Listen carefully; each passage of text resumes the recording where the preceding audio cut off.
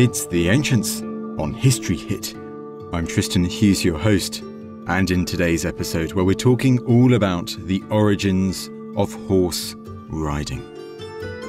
We're focusing in on horses. When you think about it, the horse has been so closely connected to the story of modern humans, particularly over the last few thousand years, whether it's in regards to communication, to travel, to warfare, to farming, and so on.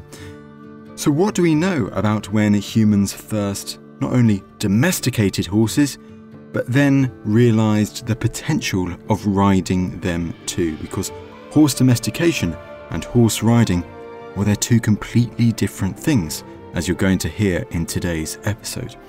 Now, to talk through the origins of horse riding, new scientific research alongside archaeological discoveries, well, I was delighted to interview Dr. Carolyn Willekes from Mount Royal University. Carolyn, she lives and breathes horses. She is the perfect interviewee for this topic. And as you're going to hear, well, the origins of horse riding, it's still shrouded in quite a bit of mystery, but there are some really interesting theories that have now been put forward, which Carolyn explains.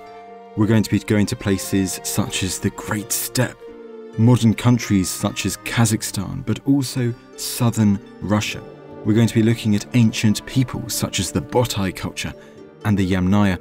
And then we're going to be examining the spread of horse riding, of horse domestication from this area of the world to other places, for instance, Mesopotamia. I really do hope you enjoy.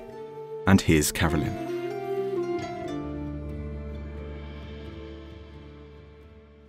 Carolyn, it is wonderful to have you on the podcast today. Well, thank you so much for having me, Tristan. I'm really excited to be here to talk about horses. You're more than welcome, and you are dialing in from proper horse country, Alberta in Canada. And I know there's the famous saying that a dog is a man's best friend, or a dog is a human's best friend. But I mean, when you think about it, horseback riding and domestication of horses, surely a horse is a close second. I mean, the two kind of go together. I think the ranchers out here, all of my friends who have stables and acreages and things like that, I mean, you don't really have one without the other, right? You have your horse or your horses and you have your dog or your dogs, usually multiples, and the two, you work together with them, which is interesting because you have a prey animal and a predator, and somehow you find this way to have them coexist with one another. So, I mean, I love my dog, but I also deeply love my horse. So I don't know if I could pick which one was my best friend. I think they both are. And I guess when also you go back deep into history, as we are going today, thousands of years with the origins of horse riding and horseback riding. Across the world, horseback riding is today. You see it in warfare all the way down, arguably to the present day, and in social, in leisure, and so on and so forth. A really important development, advancement in human history too. It is. I think because we live in such a mechanized world now where we have our cars and planes and trains and electric bicycles and motorcycles and things to get around. Particularly in sort of the Western world, it's easy for us to overlook how fundamental the horse became to human society, how they changed transportation, warfare, displays of social status, sports, ritual, art, cultural expression, acquisition of food for hunting and things like that. I mean, the horse was central to all of this. And until fairly recently, seeing horses in urban settings, whether you're talking about London or New York, was quite common. You'd encounter horses working in the streets. I mean, working horses and people who relied on them for their day-to-day living. And then that changed very dramatically. So we tend to be like, oh yeah, that's kind of a thing in the past. But horses, we say as a cliche, I think it was Winston Churchill who said history is written on the back of a horse, or mankind owes horses a lot of things. And maybe it wasn't Winston Churchill, but it's like one of those quotes that, right, human history really was written on the back of a horse. And it's true. We see horses all over the world now. The only place where you're not going to find horses living is Antarctica. And that's not for lack of trying. I'm pretty sure there was a polar expedition that tried to use horses to get to the South Pole. It didn't work, though. But as we'll talk about, I mean, the domestication of the horse took place in a very specific region, and wild horses sort of existed in a very specific region. And then with domestication, they just spread so rapidly across the world and have come to be central to cultural identity and cultural practices in communities from South America to Siberia. Well, let's talk about wild horses first of all, pre-domestication. So if we're going, maybe let's say to the Ice Age, I guess, to the Paleolithic period, because Even before domestication, there were wild horses roaming all around, and early human groups, they had contact with wild horses, didn't they? They did, yes. From what we can tell, particularly from the visual record, horses seem to have been important to Paleolithic communities because they represent them so frequently in their art, especially if we look at southern France and the northern Iberian Peninsula, sites like Lascaux or Chauvy, with the spectacular cave paintings of animals. Horses appear more frequently in these caves than any other species of animal. So it's always fun to try and figure out why they're putting these animals in these caves. We don't know why. I mean, there's no written record to say, yeah, I painted this mammoth for X, Y, or Z reason. So we have to try and sort of puzzle it out. But it's clear that these animals are important, and that horses in particular are very significant to these communities because they are representing them so frequently and with a fair degree of realism. And if you just think of the effort and time and resources that it would take to make the paint, to go into these caves, to produce these images, some of which are very large, it's a reflection of these animals meaning something. What that something is, it's hard to say. I mean, there's possibly a ritual side of things. Certainly there's a food side. We know that wild horses were hunted. That would have been the primary human interaction with them, was horses as a source of meat, of food, and then obviously the secondary resources that can come from the hides and the bone and sinew and the hair and stuff like that. So yes, Paleolithic humans had a connection to horses, were interested in horses, depict them very vividly in their art, but they were also hunting them as a source of food, which hunting wild horses on foot cannot have been a particularly easy task.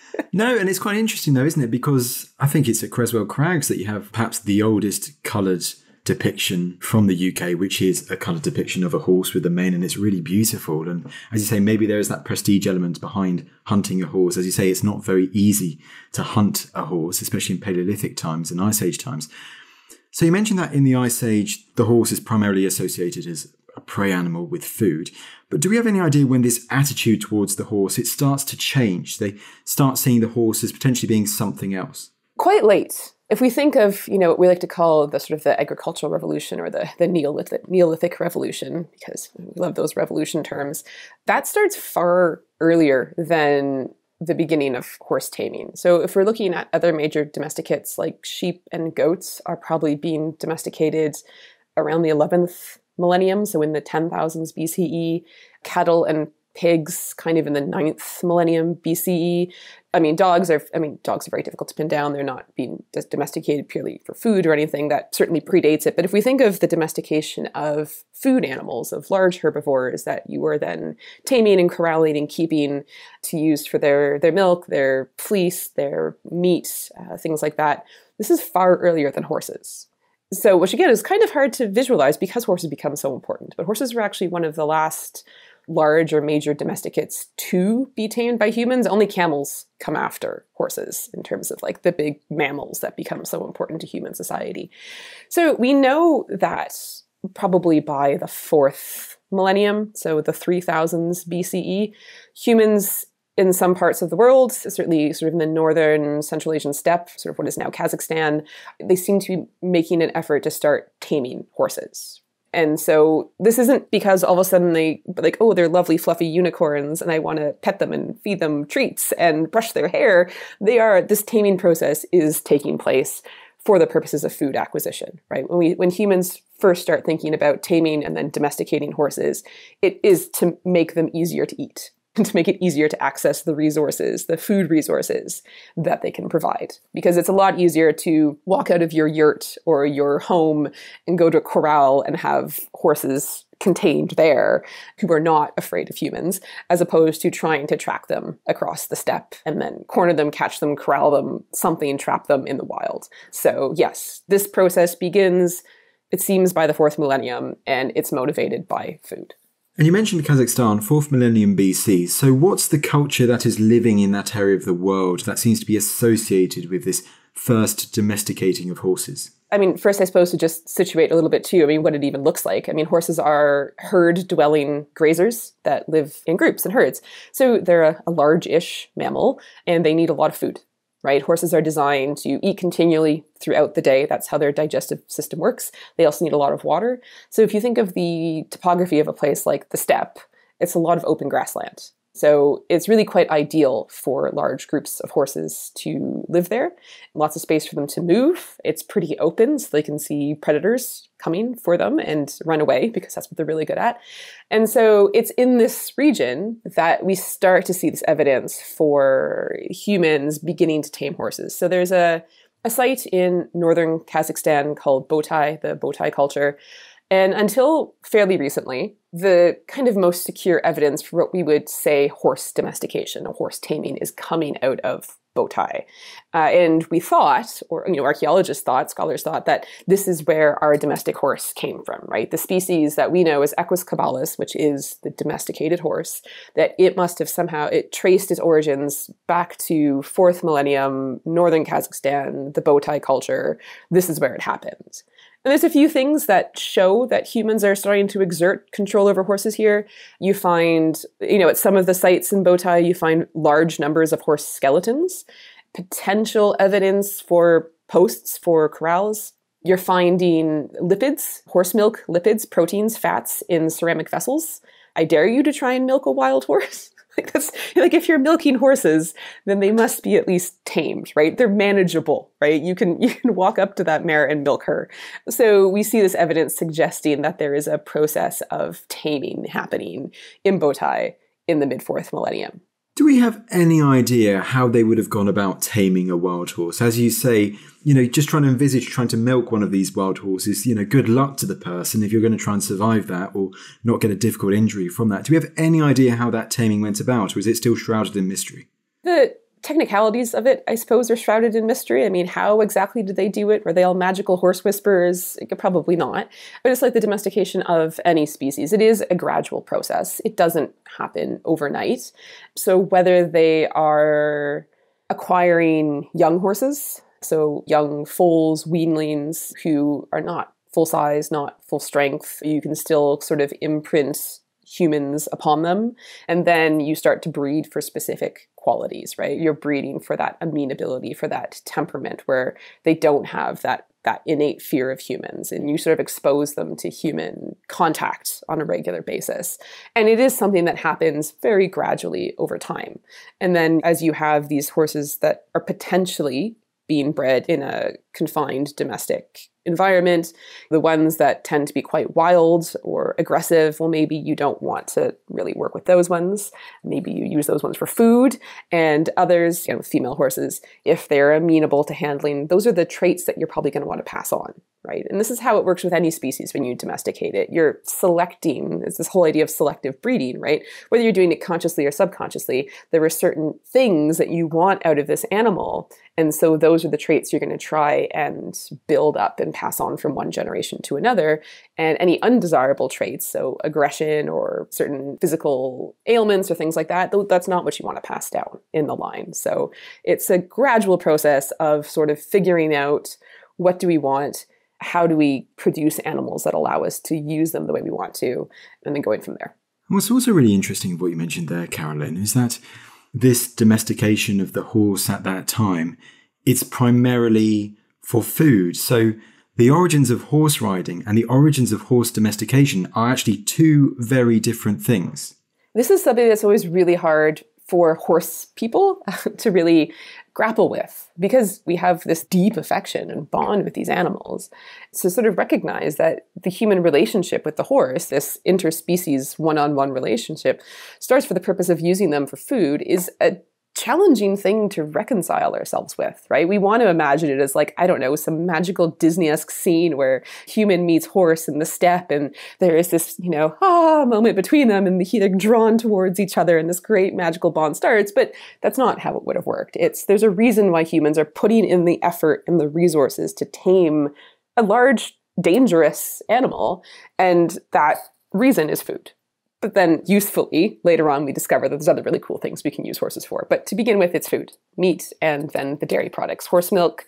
Horse milk is central to the diet of the nomads of the Eurasian steppe. I mean, it still is today because it has a very high quantity of vitamin C in it. So when you're a nomad and you are migrating with the seasons and you can't grow a lot of fruit and veg, how do you avoid scurvy? You drink horse milk and eat horse cheese. And they also ferment it into an alcohol. So horse milk is really central to their diet and their health. Absolutely. And I love how that importance of the horse in a country like Kazakhstan has endured to this day, and how the horse is such an important symbol of Kazakhstan and their identity. And going back to the bow tie culture, in the 4th millennium BC, it's absolutely fascinating. But what I also remember you saying there, Carolyn, is that you almost said until recently, they thought that this was the origins of the modern horse and the bow tie culture in the 4th millennium BC. What is this until recently? That's intriguing. Dun, dun, dun, right? Archaeology, it's so exciting. So, I mean, domestication in the horse is a tricky thing to pin down because there isn't like a dramatic morphological change that happens to the horse. So their bodies, their skeletal systems, their muscular systems, cardiovascular systems, all that. It's not like, oh, this is what a wild horse's skeleton looks like, and this is what a domestic horse's skeleton looks like. They remain pretty consistent. So when you're looking at the physical remains, you can't be like, yes, this is definitely a wild horse, and this is definitely a domestic horse. So this is where things like the horse milk corrals, one of the other things that archaeologists look for is wear on their teeth. They call bit wear. So the bit is what you put in their mouth to control them. And they have a gap on their lower jaw that we call the bars. And that's where the bit sits. But the bit can rub against the teeth. So the argument is that if a horse is being ridden or driven regularly with something in its mouth, that's going to leave a permanent mark on its teeth. So that's something else that archaeologists have looked for, right? Are we seeing bit wear on these sort of premolars? And these are like the little clues. They're like, yes, okay, these are probably not horses living in the wild. These are horses going through a taming process or a domestication process. So there was all of this evidence that came out of bow tie. Like, cool, here it is. This is like secure evidence that horse domestication was occurring in this time period, in this region. All of our domestic horses must be descended from these original bow tie horses that were tamed and then going through this process. But then as archaeologists get access to more and more tech and they can start doing things like gene sampling, which is way beyond what I'm like, this is science. I don't know. Biology and gene sequencing and DNA samples. They realized that no, our domestic horse, Equus caballus, is not a direct descendant of the bow tie horses. The descendant of the bow tie horses is a species of horse we call the Przewalski horse, or the Taki, or the Mongolian or Asiatic wild horse. They're an endangered species. They are genetically different from our domestic horse. So what the research showed is that it seems like the bow tie culture began a process of taming or domestication. They had these horses as a food source, and then something happened and they stopped. And these horses reverted to being feral or wild. So for a long time, we've called the Przewalski horse the only true wild species of horse in the world, saying it's never been domesticated. But now we know that at some point, way back in its history, it was domesticated and then reverted to being wild. So our horses, the ones that we go and ride and jump and herd cattle with and cuddle and whatever, they aren't connected to bow tie. They actually come around in a second period of domestication. So set the scene for us. When are we talking with this second period of domestication, and where in the world are we talking? So it's not too long after what we're seeing at bow tie. So bow tie, we're sort of looking at the mid-4th millennium. And then by the time we're getting into the late 4th millennium, so the late 3000s and then into early 2000s, we have a culture that emerges on the Pontic-Caspian steppe, so the Eurasian steppe. So kind of a bit away, sort of in the same general area as Kazakhstan, but leaning more towards sort of Ukraine, Russia, grasslands, that area, called the Yamnaya culture. And they are another nomadic group. And so they would have kept large herds of livestock. And this is where we actually find the genetic evidence for what we call the Dom 2 horse. So sort of this second wave of domestication. And it's the horses that are being domesticated in the Yamnaya cultural context that are actually the ancestors to our domestic horse today. Right. So, and this is almost between the Don River and the Volga River, isn't it, if I remember correctly? So yeah. So again, still lovely wide open grasslands, lots of water. Again, well suited to a pastoralist nomadic lifestyle because you can migrate with the seasons. There's pasture land for your animals. It's not just horses. I mean, they have sheep and goats and cattle and such as well. And there would have been wild horses in the area. And so then we see this, second wave of domestication where they just kept going. And it's fitting almost that it seems to be with the Yamnaya culture, isn't it? Because this culture, they spread far and wide and really quickly too, don't they? They do, yes. And they sort of start in this particular region, and really within the span of a few generations, they migrate south, they migrate west into Europe, and they're moving at a quite for the time, rapid rate of speed. And so, of course, it's tempting to be like, well, why are they able to move this quickly? Because of horses. And not just horses as a food animal, but, we really want to be like, are they riding these horses? Because that would allow them to be able to move quickly over varying terrain and move their livestock with them, right? It's a lot easier to herd animals when you're sitting on a horse as opposed to on foot, right? One person on a horse can control a far larger herd of animals than 4 or 5 people on foot. And is that once again something to remember? Because if you mentioned that area of the world, I would automatically think someone like Scythians later, or, people who are renowned for riding on horseback, but also with weapons, with bows and arrows, with sagres axes and so on and so forth. But taking a step back, if it is with the Yamnaya, do we think if this is the time when you have the origins of horseback riding, of horse riding, that the primary purpose of it is probably to do with their pastoral system, with being able to keep their herds, being able to manage their herds from horseback? I would say yes. I don't know. I may get some angry messages from colleagues after this, but it just makes sense. Again, why would they have domesticated this animal? Starting as a food source. Same thing. We're finding the lipids. We're finding the evidence for milking horses. We're finding evidence in the skeletons of Yamnaya people for the consumption of horse dairy products. So again, starting, well, why are we doing this? Well, there's this pragmatic reason of they're a good food source, both for meat and for dairy products. Cool. But then there's this moment that's, I think impossible to pin down the exact time it happens or where it happens or why it happens, where humans realize that they can use horses for more than just food, right? we have plenty of food sources. We have cattle, we have goats, we have sheep. We can use them for their meat. We can use them for their dairy products. In the case of sheep, we can then use them for their wool, and cattle for their horns and all of that. But, well, we could use cattle for traction. And you can ride a cow. People do ride cows. The horse is like, I always say that the horse was like the all-terrain sports car. When humans realized that they could use this animal for transportation, it really did open the world up. We're spoiled. I can get in my car and drive from Calgary to Edmonton, which is a distance of over 300 kilometers, and be there in less than 3 hours, unless the weather's terrible or there's an accident on the highway. To walk that or to drive that in an ox cart would take forever. But the horse, again, gives you that speed and that mobility. It really did open up the world. And then as a herder, it made your job easier, because now you can use these animals to have larger herds of animals, which provides you with more resources, you with more stability and security. It gives you a broader range of territory to migrate through between the seasons. And it gives you the opportunity to move into new territories in a way that you probably didn't have prior to horse riding. I know it's all theory, but as you said, it does seem to make a lot of sense. But I appreciate that there is probably a lot of sense to all of these theories. Hence, that's the whole excitement of prehistory and archaeology and all of that. Do we have any evidence that might possibly suggest, that might infer that these Yamnaya people, that they were riding on horseback? There are a few things we can look at. One thing, going back to the genetic science stuff, there are actually genes that are appearing in the skeletons of these Dom-2 horses. 2 important ones. One that suggests that they are selecting horses to breed that have a lower rate of aggression and fear. So again, that's selective breeding, where you're taking a very, very flighty prey animal, being like, we are going to breed for the traits that remove some of that fear of humans. Horses always remain flighty. They're still very flighty, but things that make them easier to manage. And another gene that makes their back stronger. So it makes them less susceptible to back injuries, back weakness, which again, if you're going to ride a horse, having a strong back is kind of fundamental to that. Some of the Yamnaya horses had show the bit wear on their teeth, but also we can look at the human remains. And so there was a recent study that came out, sort of a preliminary study, and it does raise some interesting points looking at human skeletal remains from the Yamnaya, what we basically call rider's syndrome. So when you ride a horse, like sort of every day of your life or fairly consistently throughout your life, it does leave markers on your body. It's a physically demanding thing to do. It's a fairly dangerous thing to do, which we don't like to think about.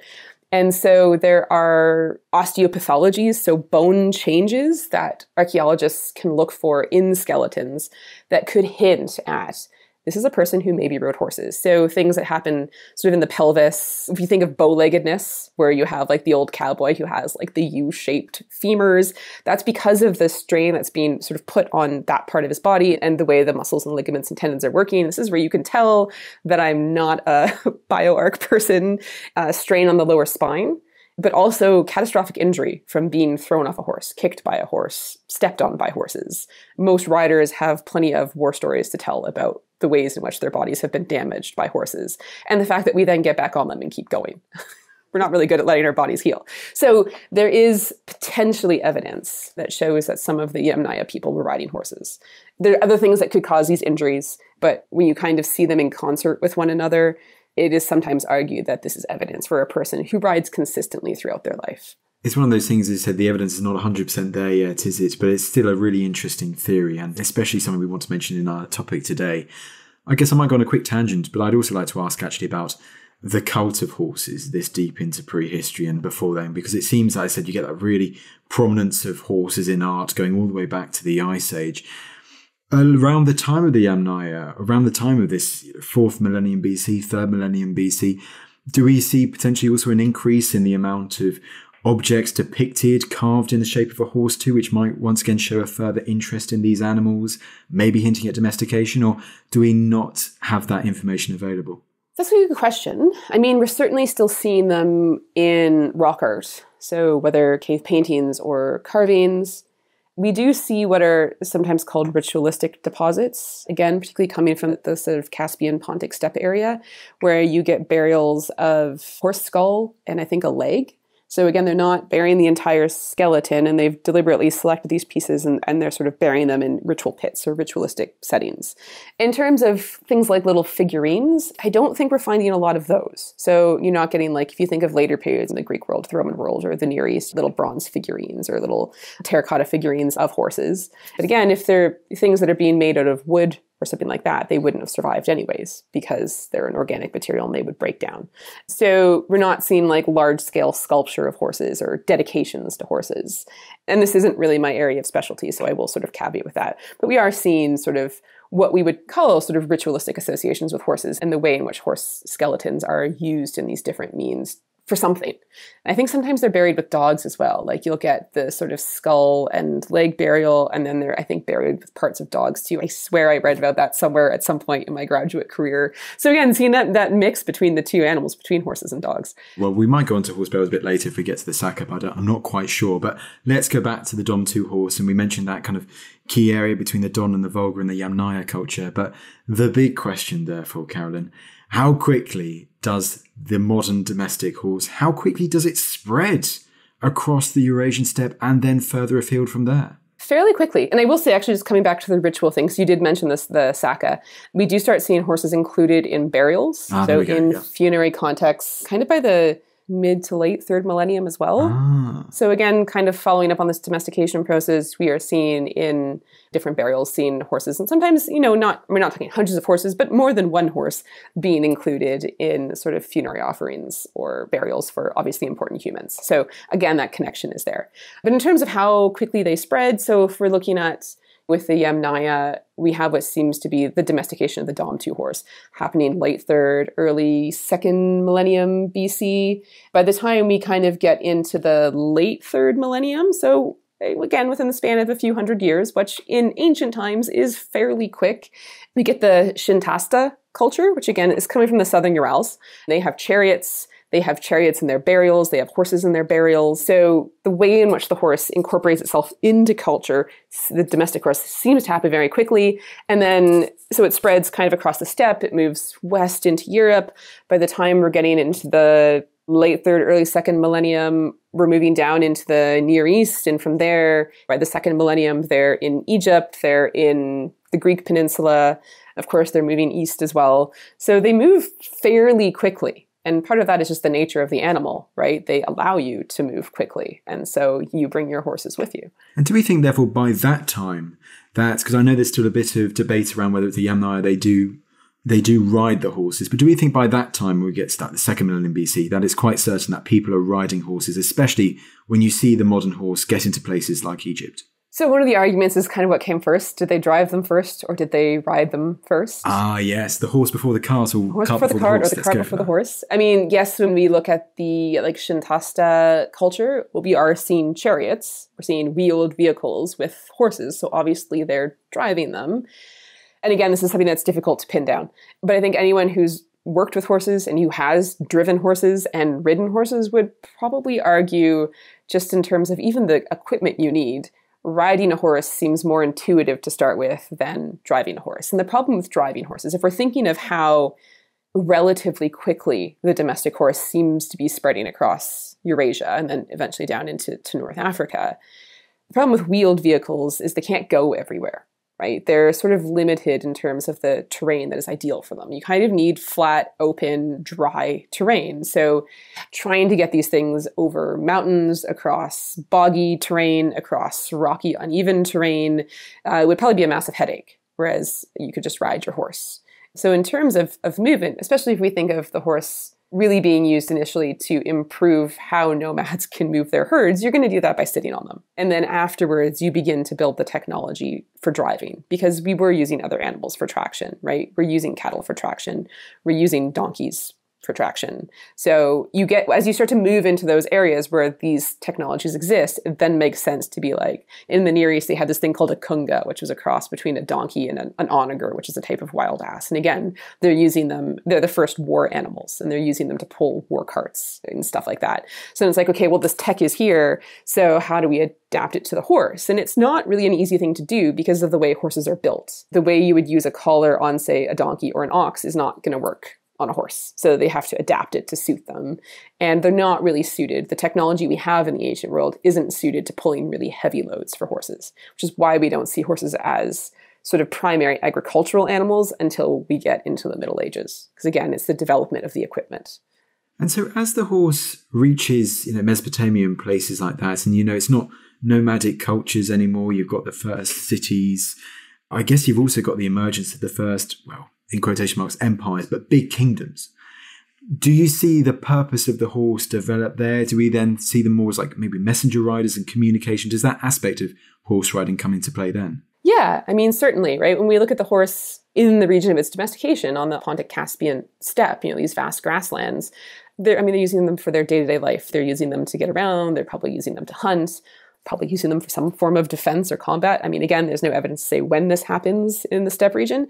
But yeah, this is an environment that's ideal for having large herds of horses, moving them, idyllic, I guess, for large-scale horse husbandry. When those horses come really over the mountains into the Near East, into Mesopotamia, they're coming into a very different environment. Yes, you still have grasslands in Mesopotamia. You still have fertile regions in Mesopotamia, but it's much more urbanized, it's hotter, it's drier.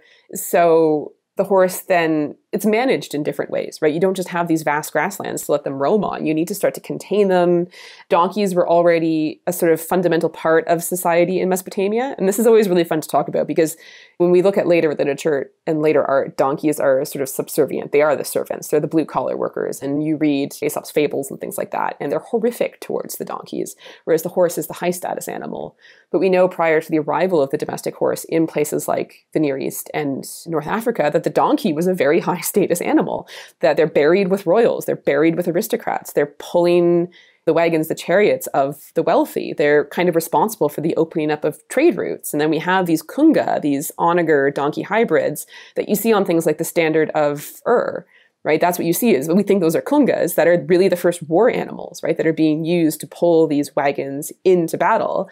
So when horses first arrive, there's almost like this suspicion around them. They're called the ass from the mountains, right? Because they're kind of donkey-like. They're both equids. They come from the same family tree. And I think it's from the kingdom of Mari, which I think is in Syria. We have a letter from the king writing to his advisors, basically saying, would it be disgraceful for me to be seen in a chariot pulled by a horse instead of a donkey or a kunga? Which to us is like, what? Because horses are like the status animal, but they have to be sort of woven into the fabric of society. And they are. So then we start seeing manuals, the Kukuli text coming from the Hittite kingdom about sort of how to train your chariot horses, how to prep them for warfare, because they do then become an animal for hunting and for war.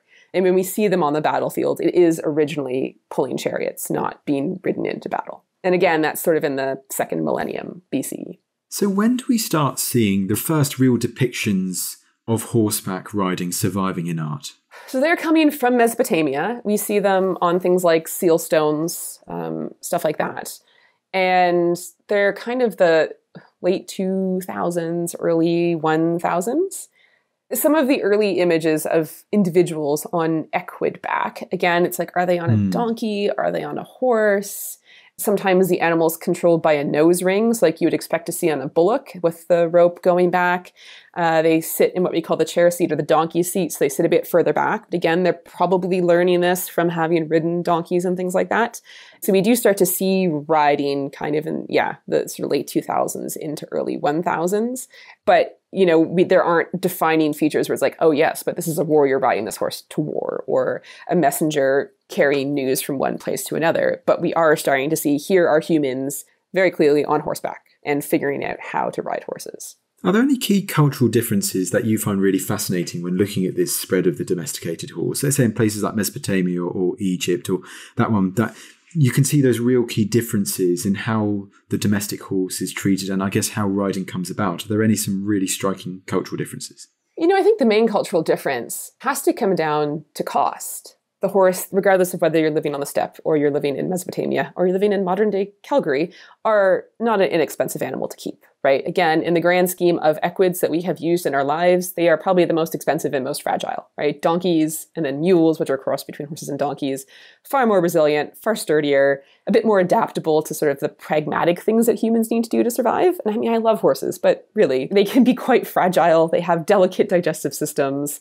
They can get injured quite easily, but they also are very athletic and powerful and strong and offer all sorts of advantages. What's always really interesting to me is how horses are kept and maintained in urban environments versus a place like the steppe. They're important and valued and respected in both environments. But we have from, again, the ancient Near East, we have what we might call early breeding records, stud books, not where they're creating breeds, but they're recording. We're sending these mares here, these stallions here, we're crossing these horses.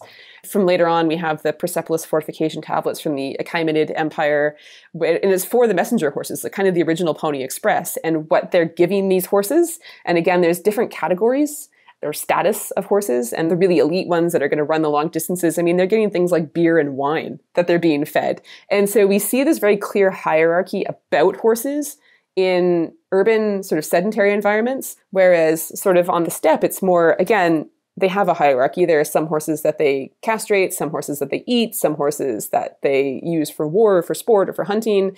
But it's a much more, I think, symbiotic relationship that they have because they're living with these animals in a very different way, a way that we can't really emulate in an urban environment. And I guess it's also interesting, therefore, when you compare it, let's say, with the Celtic cultures further west, or let's say, even on the island of Britain as well, or the chariots, but also you see those amazing depictions of horses, don't you? And I know there's debate over their age and stuff like that, but it's fascinating then, once again, when you get that whole spread of the horse, and as you've highlighted there, how depending on people react to the introduction of the horse, of the domesticated horse, of the modern horse, and in regards to riding, how that experience, it is so different compared to whether you're in an urban environment in the Near East, you're in like the Celtic environment of Western Europe, you're in the steppe, or even if you're further east too. That must be fascinating as well to have a look at.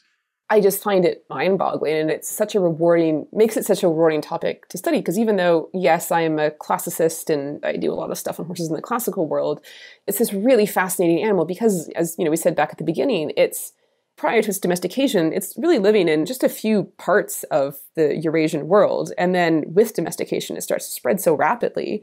And then through things like conquest, trade, colonization, often through very violent means, horses are brought to these other regions. And this is something that continues down into the modern period, into like the 19th and 20th century. And you would expect this, this is this animal that's a symbol of domination and conquest and violence.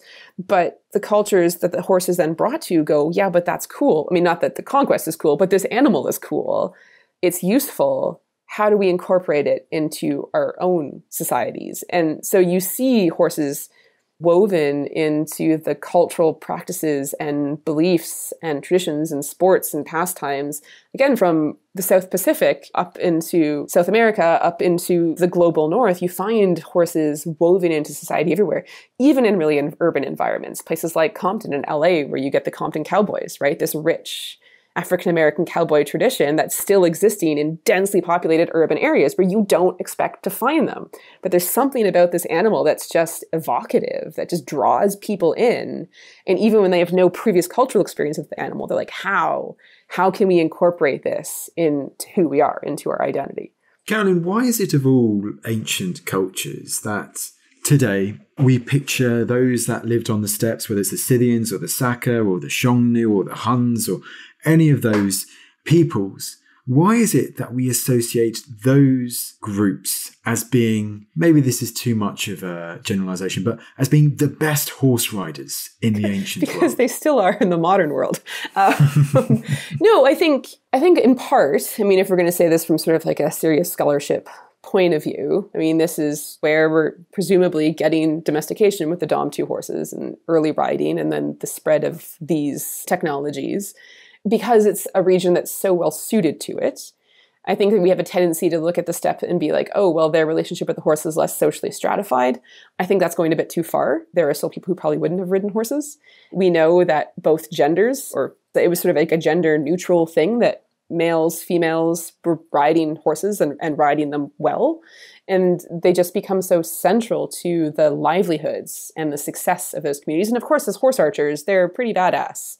And horse archery is tricky. I have done it, especially when you're doing it without a saddle and stirrups. Like, you need to be a pretty good rider to gallop bareback on your horse and fire your bow backwards in a Parthian shot. And because they have such large numbers of horses. But I mean, bringing it into more of a modern context, horses are still very important in that part of the world. And I've been privileged enough to spend time living with nomads in places like Mongolia and Kyrgyzstan. And they're amazing riders. They may not have the, I don't know what we call the style that you would find in like an Olympic show jumper, but I mean, they can ride anything, and they can ride, their horses are tough as nails. They can ride those horses over mountains, across the steppe, 70, 80 kilometers in a day without even thinking about it. Like, it's something they're literally doing before they can walk. And so I think it's because the horse is so embedded in the fabric of their economy, the landscape, but also their lives, that they are incredible riders. Well, there you go, from origins to present day. Carolyn, that seems like a great place to end our chat. And it just goes for me to say thank you so much for taking the time to come on the podcast today. Thank you for having me. It was a lot of fun to think about early horses again. Well, there you go. There was Dr. Carolyn Willekes explaining all about the origins of horse riding. I hope you enjoyed the episode today as we kick off June 2023. Now, last things from me, you know what I'm going to say, but if you are enjoying the Ancients at the moment and you want to help us out, well, you know what you can do. You can leave us a lovely rating on Apple Podcasts, on Spotify, wherever you get your podcast from. It greatly helps us as we continue our everlasting mission to share these incredible stories from our distant past with you and with as many people as possible, to give fantastic experts such as Carolyn the spotlight that they deserve, a place where they can really share their research with as wide an audience as possible, and also not be afraid to go into the really cool nitty-gritty details too. But that's enough from me, and I will see you in the next episode.